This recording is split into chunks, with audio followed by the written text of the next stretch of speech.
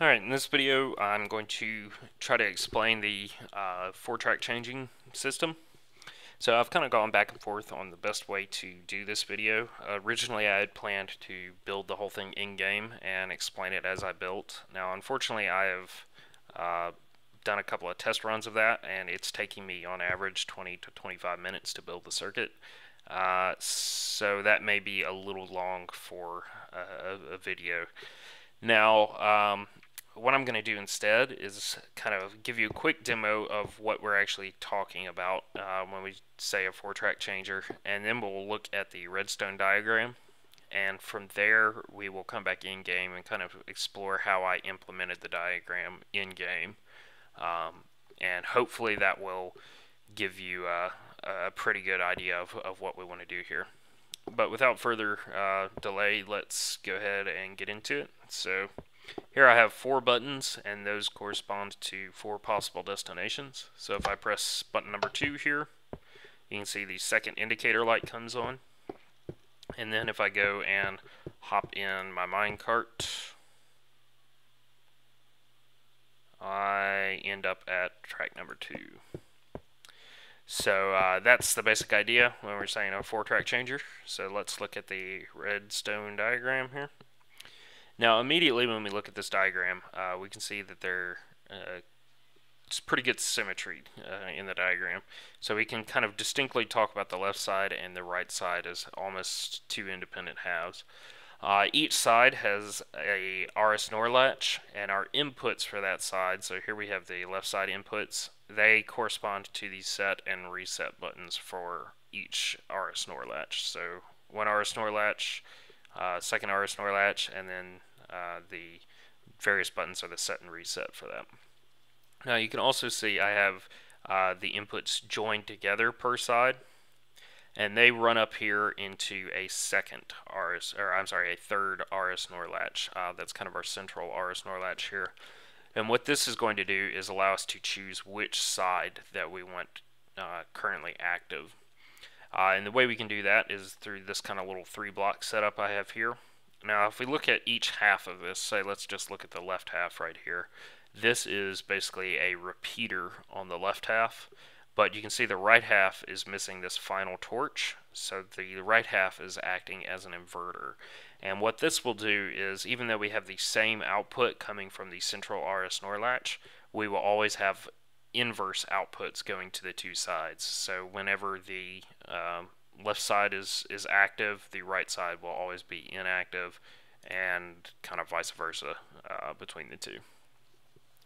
So let's kind of press a button and sort of follow the logic. So if I hit button number 2 here, first of all that's going to set the state of number 2's RS NOR latch, so the left side's RS NOR latch.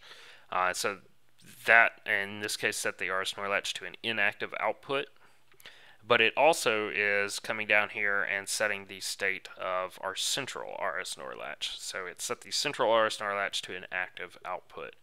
Since that's just going through a repeater, both of our NAND gates right here will get an active output coming from the central RS NOR latch.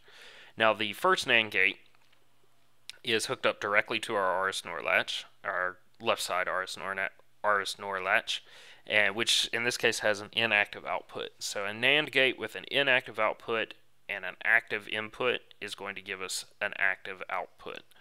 So from there we run up to our first torch here, and an active wire going into a torch is going to turn that torch off. We also are branching off of the output from the first NAND gate and going into our second NAND gate.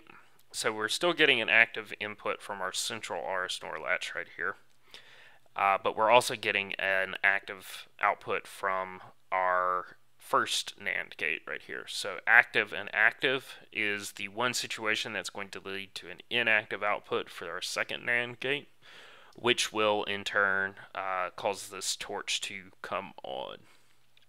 So basically by having this sort of inverter right here that gives us different sides that are always going to be opposite of each other, when we run an inactive power into a NAND gate, well, since both of our NAND gates are receiving one of their inputs based on the state of the central RS NOR latch, If that is inactive, there's no way that either of these torches are going to turn on, because a NAND gate with one inactive input is always going to have an active output, which will turn off our torches.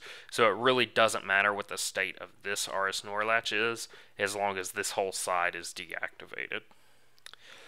So I know that was probably a mouthful. I will definitely upload both this test world and the redstone diagram, so you can take a look at it and play around with things and hopefully, figure out exactly what's going on. But for now, let's look at how I kind of implemented this in game. Let's see, that was weird. So first of all, we have our 4 inputs coming from our stone buttons up above. And those are plugging into our RS NOR latches. So here's the left side RS NOR latch. If I come over here, we have the right side RS NOR latch. Then we also have the joint output from our buttons per side. So there's one side, and here's the other side. And to save on space, I just have those joint inputs running underground here. So they basically just run straight underground and then pop up here and plug into our central RS NOR latch. So here's our combination repeater and inverter, and then the 2 NAND gates per side right here. So there's the left side's NAND gates and then the right side's NAND gates. So pretty much exactly like what we see on the diagram. So that's kind of why I think we can get away with just looking at the diagram rather than building the whole thing in-game here. Now the final thing I kind of wanted to show you was the track itself. Now if I take a look at this track, the way I have it set up is basically just sort of a long strip with intersections every so often underneath our torches here, or above our torches. So when a cart is traveling down the track, the unselected state, so track number 1 is not selected. So the state of our track is actually powered. Basically I have a torch above the final output torch for our circuit, so that's acting as an inverter and allowing me to kind of move that torch up a block. So if I have a powered torch, which corresponds to the deselected track, that's going to stick my track in an east to south orientation, which we know is the powered state for tracks in this world. So what happens is when my cart comes and hits that curve, it's going to just skip over it and continue on. However, when I get to my selected track, which in this case is track number 2, that corresponds to an unpowered torch, which allows my track piece to swap to its natural southwest orientation. And since my cart is coming along this way, it's going to hit this curve and turn off to the correct destination. So just like that. Now the final thing I'll say about it is at the end here, you can notice I don't have any tracks beyond this point. So this track is actually never swapping back and forth. But the reason for that is we know if track 4 is not selected, based on the way our circuit works, one of the previous tracks has to be selected. Because there's no way that we could have track 4 not selected and all the other tracks are unselected as well, because at least one of our outputs has to be selected. So we're never going to get into a situation where the cart is going to make it all the way to track 4 before it turns off, because if one of these other ones is selected before track 4, then it's always going to turn off before it reaches track 4. And so there's no reason to actually have this swap back and forth. I mean, you certainly could put extra track right here, but there's never going to be a situation where your cart will actually go down it. So that's just something I kind of wanted to point out. But that is about it for our 4-track changer. I know looking at a redstone diagram may have seemed kind of unsatisfying. If there's a lot of people calling for it, I may try to go back and just build a no commentary, just me building the circuit itself video. and that may help out a little bit, but I think it's going to be a lot easier to kind of get a grasp on things by looking at the circuit diagram.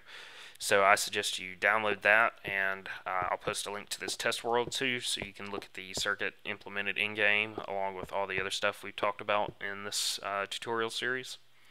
And so thanks for watching. I hope it's been useful. The one disclaimer I will make before I go is complex circuits like this are pretty hard to troubleshoot, even if I'm actually in the world. So it may be rather difficult for me to help you out based on a 500 character YouTube comment. So I will do the best I can, but if you get a somewhat unhelpful response from me, or I basically just say I have no idea, I'm not trying to offend you. I just, don't really have the ability to troubleshoot everyone's redstone circuits. So I'll help if I can, but no promises there, I guess. But anyway, hope this is helpful. Thanks for watching.